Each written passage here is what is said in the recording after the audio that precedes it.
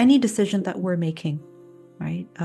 Should I buy this or that? Should I eat this or that? Any decision that we're making, whether it is a small day-to-day decision or a big one, there's always that fear we have that things may not go as planned, or the decision that we're making might be the wrong choice, right? So to put your trust in Allah is to acknowledge that I don't know everything. I don't know the future. I can't foresee everything, right?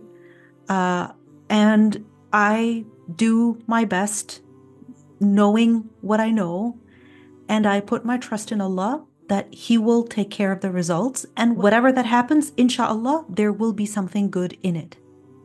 Tawakkul doesn't mean that you become lazy and that you don't do anything and you don't put in your effort.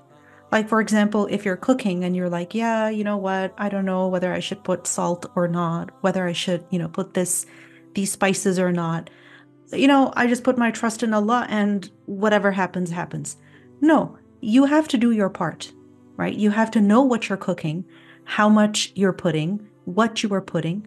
But if your fear and your anxiety is getting out of control, that you just want perfection, and out of this fear that the results are not going to be perfect, you are panicking, you are getting overly worried and concerned, that is not healthy, right?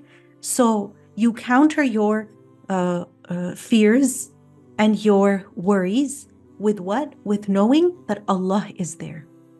When you reach your limit, you know that you have reached your limit, but Allah subhanahu wa ta'ala is there to take care of your affairs.